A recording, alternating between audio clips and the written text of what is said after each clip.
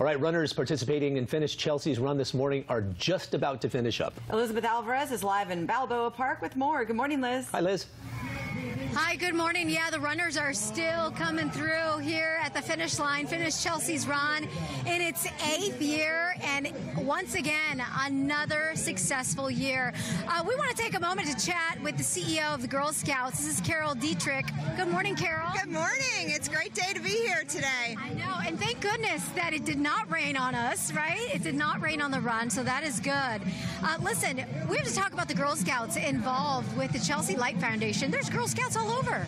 We have over 1,000 Girl Scouts with us here today, and this is such an important part of being a Girl Scout because the cornerstone, one of the most basic foundations of Girl Scouts is community service and working to make the world a better place. So Girl Scouts come out and support this run every year because they know the importance of giving back and making this community stronger and better. That is exactly what Chelsea King was about.